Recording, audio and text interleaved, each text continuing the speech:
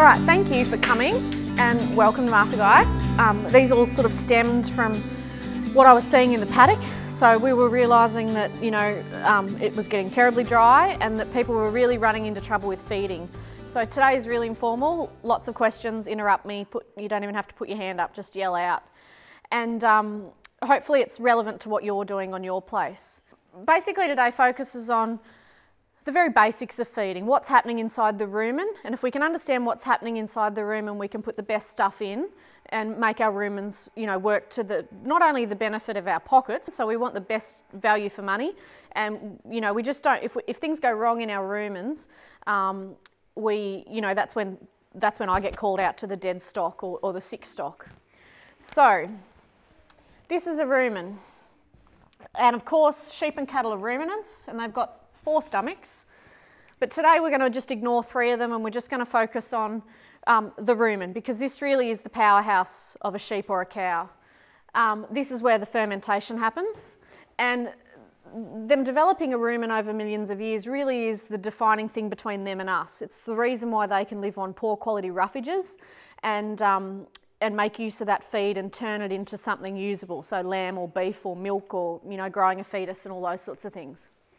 So inside the rumen, the important little fellas in here are these rumen bugs, rumen microbes, and there's billions and billions and billions of them, and I'm getting called out to a lot of dead stock and a lot of sick stock, and whenever I do a post-mortem, particularly in a drought situation, I always have a really good look in their rumen, and that's usually where you'll find what's gone wrong.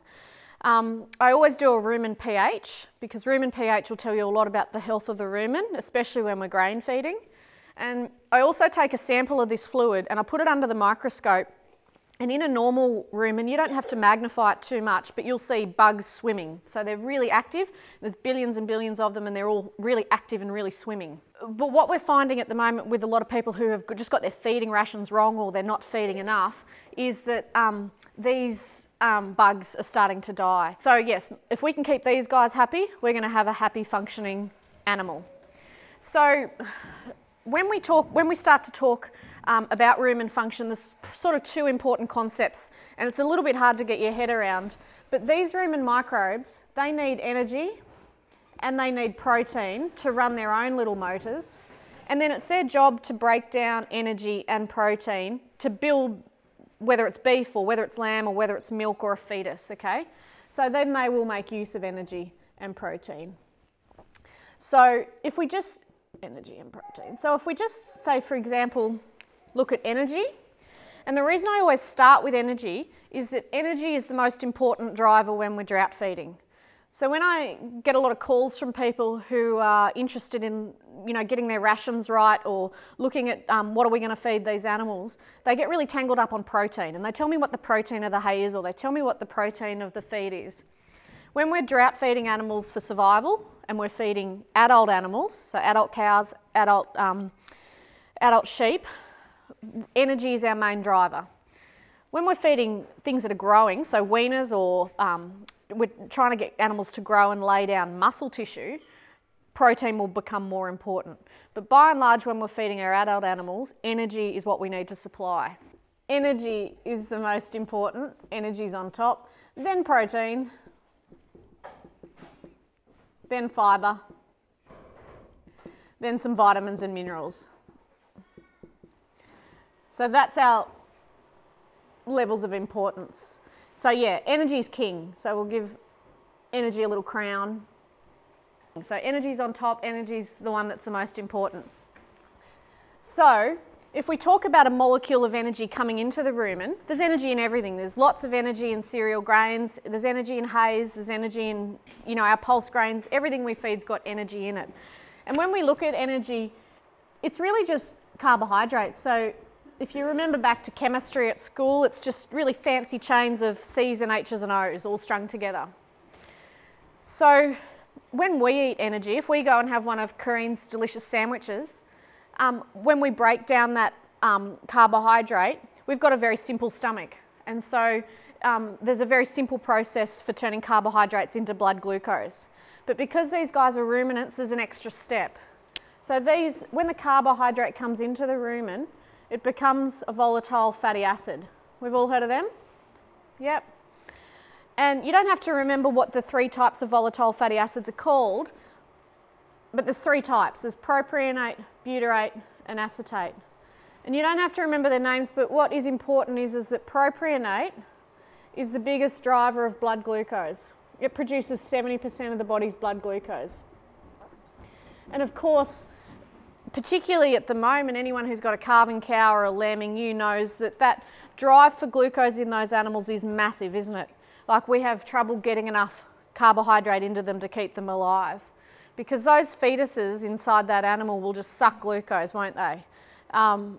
We've all probably seen pregnancy toxemia, particularly in sheep, in twin-bearing ewes, because those fetuses will just suck glucose and suck glucose and suck glucose to the detriment of the animal. You know, if we don't provide it, if she can't get it into herself, she'll die as a result of that. So glucose is really important. So if we were designing a ration, if we had an open checkbook and we had all of the grains, you know, laid out and we could buy anything, we would want to design our ration to produce lots of propionate. And the best way to do that is with starch. So you've all got the little photocopied handout there in front of you.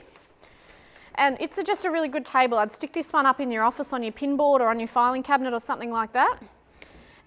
Because not only does it tell you the energy and the protein content of the main grains, and there's a lot more detailed tables or a lot more extensive tables in the back of your Managing Drought book, but it will tell you the starch content and the oil content, okay?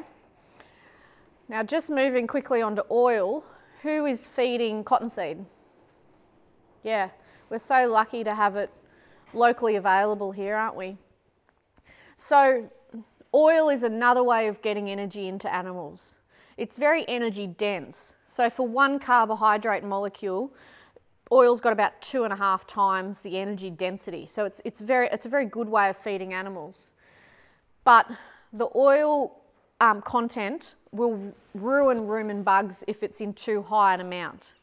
So as a general rule, we say that rumen bugs can only tolerate about 6% oil in their diet. Now on that chart, it'll tell you that cottonseed's about, does it say 21% oil? Yeah. So we've tested the latest cottonseed samples, and they range from 12 to 16% oil. So it's a bit less than what we historically thought, but it still means that they can't live on cottonseed. There's still more than 6% oil in it. And so we can't rely on that to supply their energy needs. We need to put other stuff with it. Ruminants seem to have this innate ability to know, you know, when the oil content of their diet is too much. So if you put it out in the paddock, they seem to not self-regulate initially. So if you put it out, they'll guts into it. So if you're going to feed cottonseed, I usually say put it out the first week, don't just dump it out, put it out and feed them every second day and get them onto it, and then you can dump it out less frequently. And they seem to self-limit. So the rough rule is, you know, no more than about 4 kilos a head per day for cattle, and no more than about 400 grams per day for sheep. So what actually happens with this oil, let's say this is a piece of hay.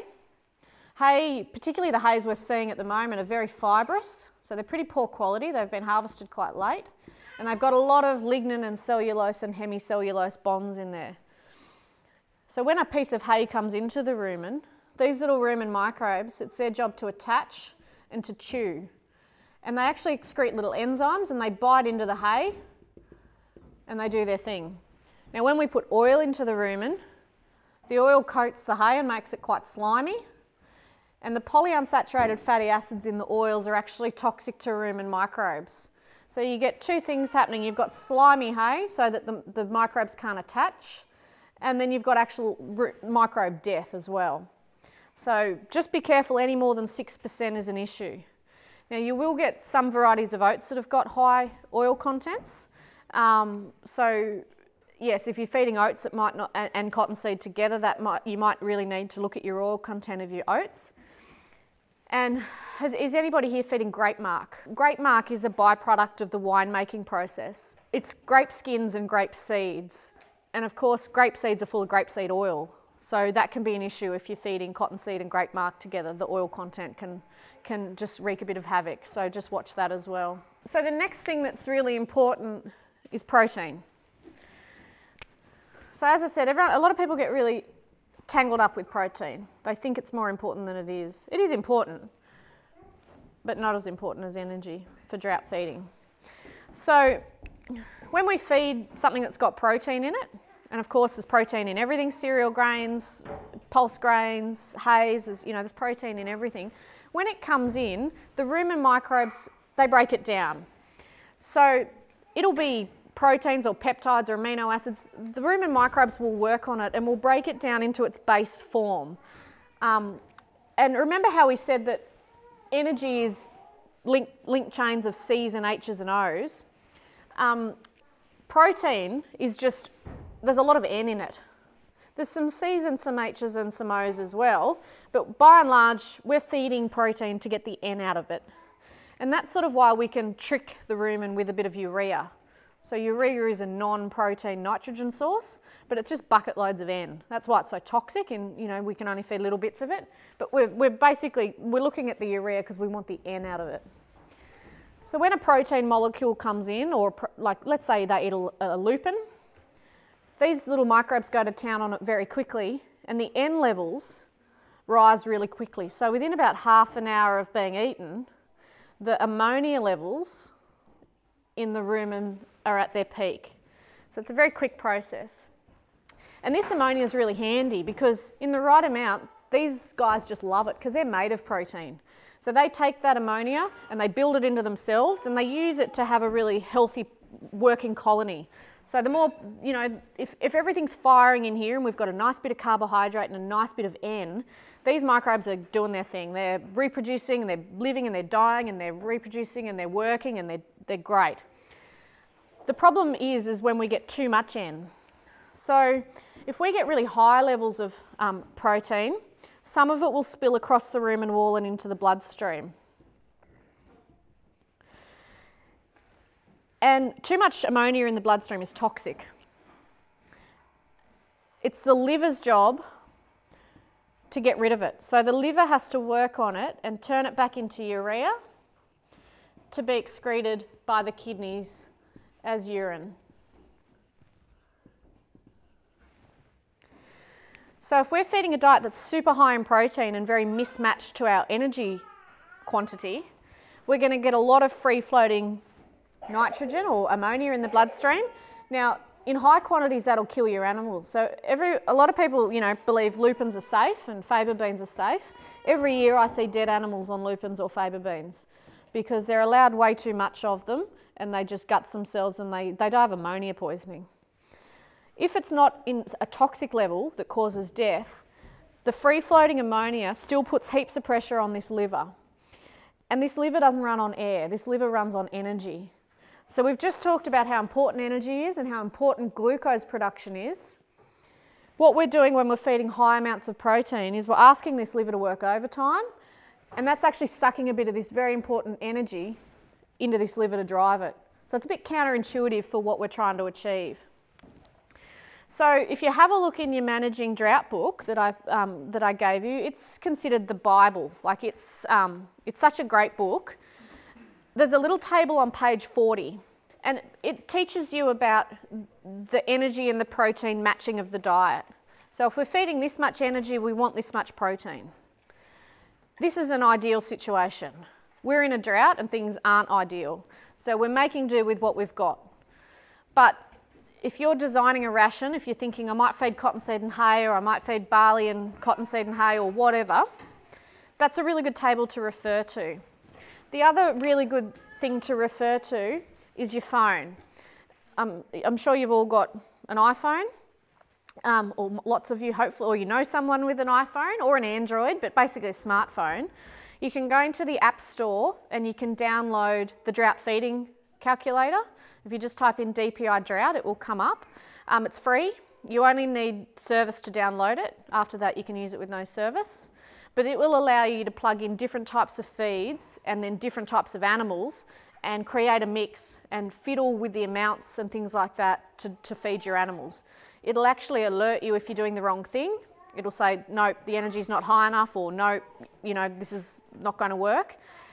And the other thing is it costs it out. So it'll tell you how much grain you're going to need to feed those animals for a period that you define. And it will also tell you what it's going to cost per day and what it's going to cost for the period, and how much grain you need per day or hay you need per day and how much you need for a set period. So it's fantastic. But you still need to know a little bit about ruminant nutrition to use it. And so that table on page 40 will come in really handy just for matching your energy and your protein.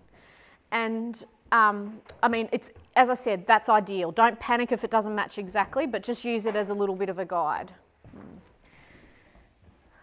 So in terms of protein, for adult animals that aren't growing and that aren't laying down muscle and growing skeletally, they'll get away with, 6 or 7% protein.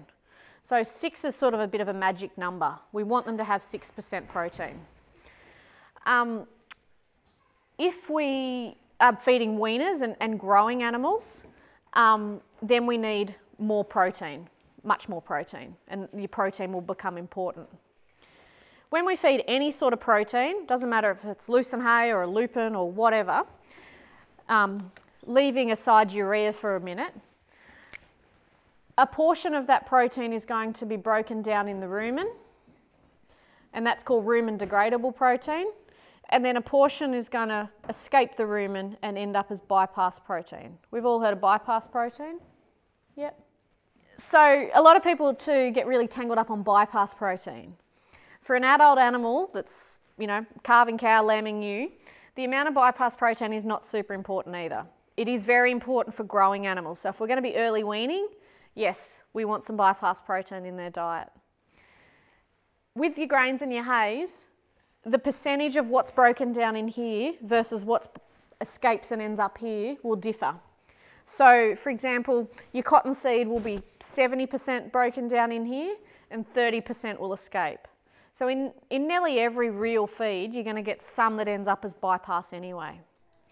If you're really chasing bypass protein, if you're going to early wean, like lambs or little calves, your protein meals are where you get a lot of bypass protein from. And they've been heat treated so that they escape the rumen and end up here as bypass protein. Cottonseed meal or canola meal or copra meal or those sorts of things, there's a few different ones.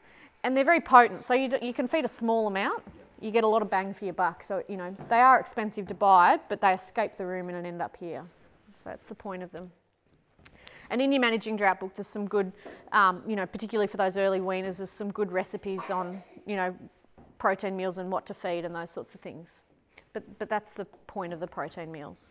If we've got a diet that's less than 6% protein, that's when we might want to put some urea into the system to boost it, hey? Yeah. And the thing that urea does is it supplies N. It's 100% rumen degradable, so none of it ends up down here. So 100% of it ends up in here. It really gives these microbes something to work on. So we can use urea to top up our percentage of protein, and we can also use it to stimulate dry feed consumption, okay? So if you put some urea in here, especially if you do it with a sugar, so like a readily fermentable carbohydrate, you'll stimulate these rumen bugs and they'll work harder for you. So they'll eat more dry feed. So that's the beauty of a lot of those supplements. So the next thing I want to talk about briefly is that probably leads on really well to supplements. Who's putting out some sort of either a syrup lick or a dry lick or a block for their animals? Yep. And so I know that you guys understand it because you've been to one of my drought smokos before. But I think a lot of people go and buy a supplement for their stock because they just want to give them something extra. But in my mind at least, there's 3 reasons why we should be going and buying one of those products.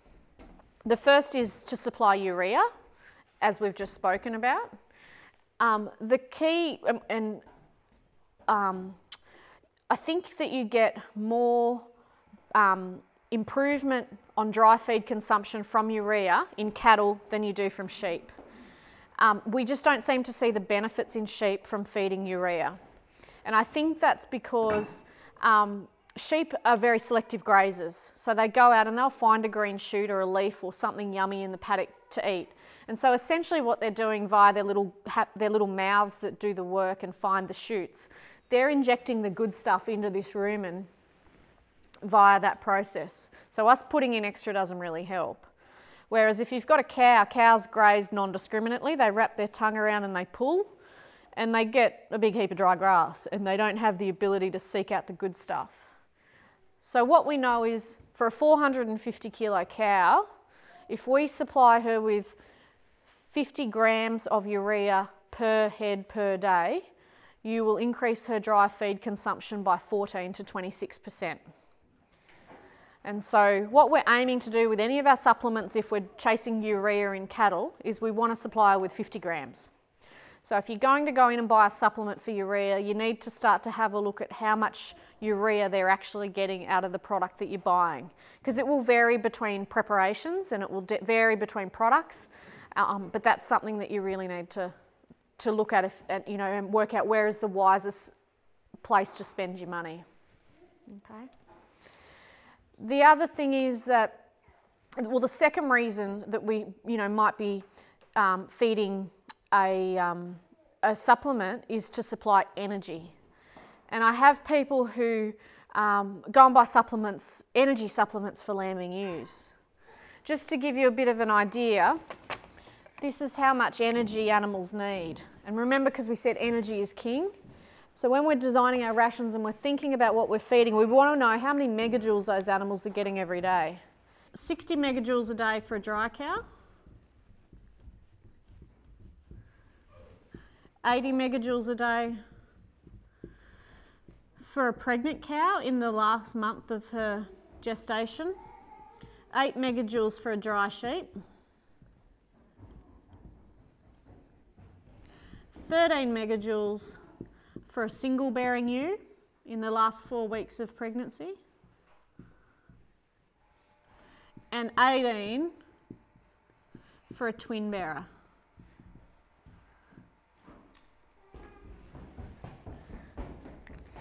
So when we go into the shop and we buy an energy, and our primary driver for buying that supplement is energy supplementation, I worked it out for a 450 kilo cow the other day, and it doesn't matter pretty much whatever supplement you buy, on the market, at best they're going to get a couple of megajoules out of it. So if you're a 450 kilo cow, a couple of megajoules is really not a drop in the ocean, is it? It's a very small amount of energy. So that's not a waste. That couple of megajoules is probably in the form of sugar. It's probably a molasses or something like that, or a vegetable sugar. Or it's very readily fermentable. It's really yummy. So these microbes are going to love it. They're going to lap it up and use it to do their thing and to work really hard. So it's great from that point of view. It's very useful for our rumen bugs. But if you think you're going to go and buy a supplement to supply any amount of really, valuable energy that's of any significant impact, you're kidding yourself. Unfortunately, you can't go and buy a product that is going to, get away from either having decent pasture or hays, grains, those sorts of supplements, those sorts of full feeds. A cow with a calf, they need an extra 5 megajoules of energy per 1 litre of milk. And so a little calf will probably drink, 4 or 5 litres a day. So that cow with a calf at foots, the minute she calves, she comes back to being a 60 megajoule cow on her own, but she's producing 4 or 5 litres of milk, so she needs another. So yeah, yep. And that's why, so if you're a cow that's heavily in calf and you've got a big weaner sucking on you, that's why, the big weaners hold them back so much, because it's 80 megajoules then with some milk on top. We know that at the moment, even if we were deficient in something, our animals are largely living out of our feed carts at the moment. They're not really grazing from the paddocks anyway. And what we know with any of our drought feeding rations is that they're all high in phosphorus and they're low in calcium. Cereal grains, they're all very high in phosphorus and very low in calcium. And an animal's diet really should be the other way around. They should have double the amount of calcium roughly, to the level of phosphorus. So we need to add calcium into the system to correct that. So whenever you're drought feeding, you should be feeding some form of calcium, whether that's lime or whether it's a commercial product with calcium in it, whatever, as you said, suits your country and what, you know, that you can get animals to eat. But the salt's really important as well. So in the rumen wall, there's a ATP-driven sodium and potassium pump. And so you remember from chemistry a long, long time ago that sodium is Na and potassium is K. Yep. So one sodium in, one potassium out, one sodium in, one potassium out. It's this little pump. And a lot of the times when we're drought feeding, our rations are also high in potassium. And this is particularly an issue. I hate to talk about the future, or I hope that we get green feed soon, but when we get green feed or crop, those sorts of paddocks are particularly high in potassium.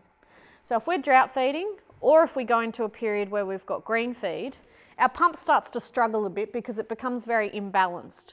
So we get a lot of potassium, not very much sodium, and our pump struggles and shuts down. This pump is where our macro minerals piggyback on. So this is how calcium and magnesium gets absorbed across the rumen wall, is via this pump. They piggyback on. So if you've got an imbalanced pump that's shut down, it doesn't matter how much calcium and how much magnesium you put in that rumen, the absorption is going to be diminished. And so it's very difficult to take potassium out of a ration or out of the green feed. So the easiest way to fix this problem is just to balance it. So put some sodium in. And of course, salt is just sodium chloride. 50% lime, 50% salt, mix it 50-50, put it out, 20 metres from the watering points in just a cut-off 44 or even a shuttle. If you can cut little windows, and if you do a shuttle, it gives you a roof so it doesn't get wet. Yeah. If it gets wet, it'll just set hard, which you can bust it up, but usually you've got to tip it out and start again. But they can't have too much.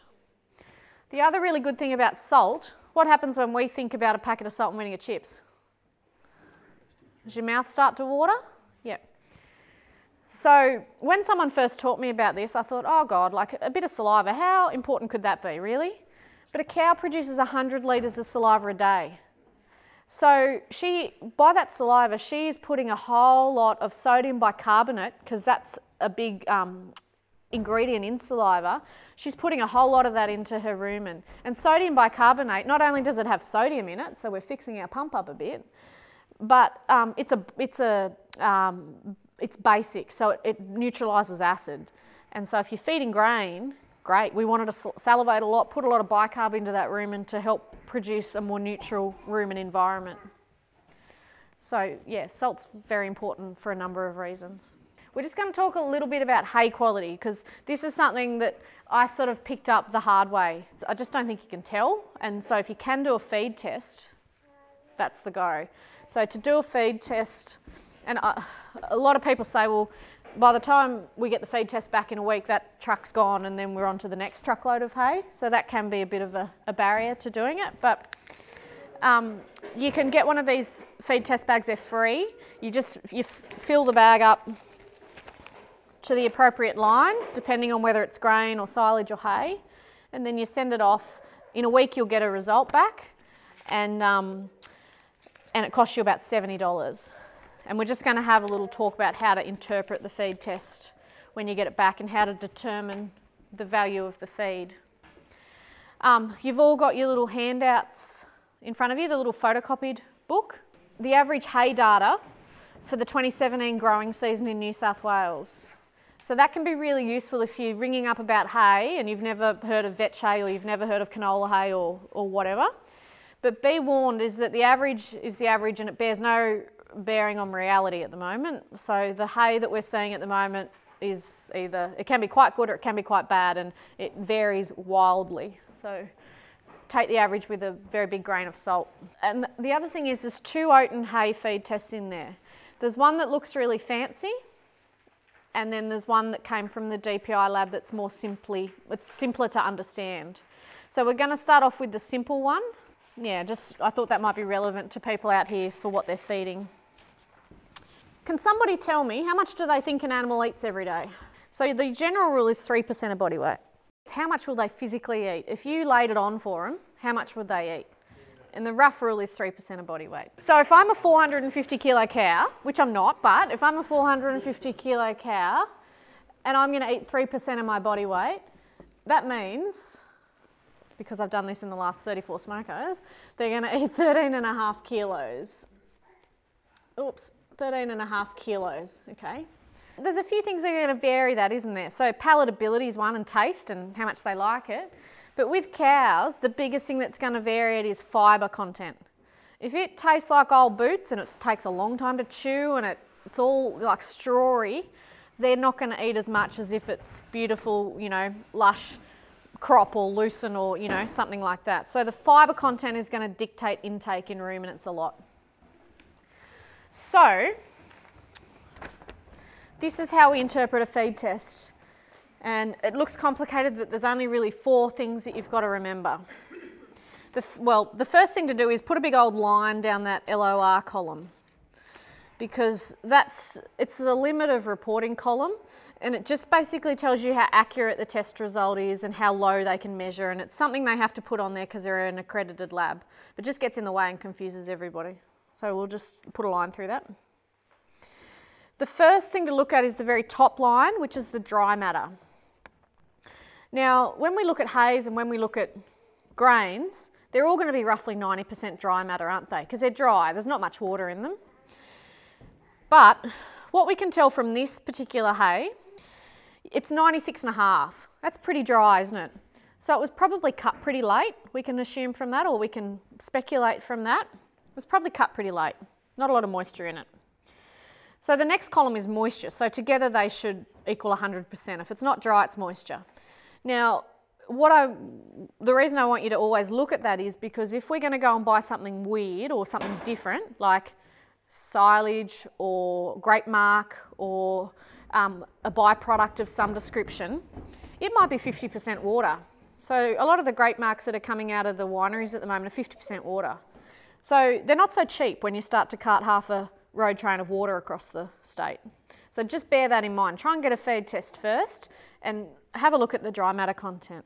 It means that you're going to have to feed out twice as much too. You know, if you've got 2 things that are the same feed quality, but one's 50% water, if you feed 5 kilos of the dry one, you're going to have to feed 10 kilos of the wet one. So the water content reduces, it can impact the, you know, the feed value. The second thing to look for is the metabolizable energy, because remember we said energy is king. I rubbed that off, but energy is king.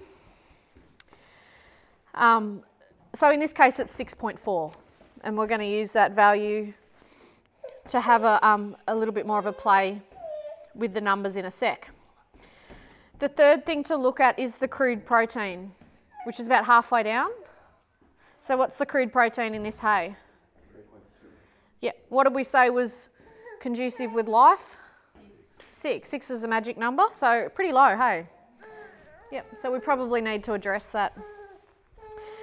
And then finally, the fourth thing, which is what I'm going to talk most about now, is the neutral detergent fibre, or the NDF, which is the third box down. Everyone see that? And in this case, it's 71, okay? So the higher the NDF, the more fibre is in the feed. And another way of looking at it is whatever she eats today, 71% of it is still going to be in her rumen this time tomorrow. So it's very hard to break down, it's very fibrous.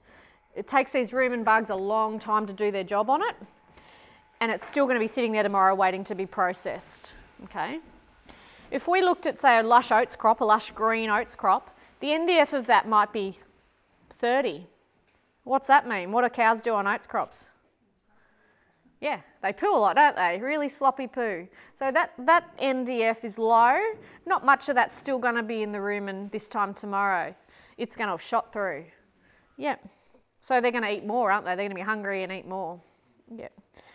So there's a very simple calculation just to better firm up how much they're going to eat. So intake equals body weight of the animal times 1.2 divided by the NDF. So if we're a 450 kilo cow times 1.2 divided by, what was it, 71?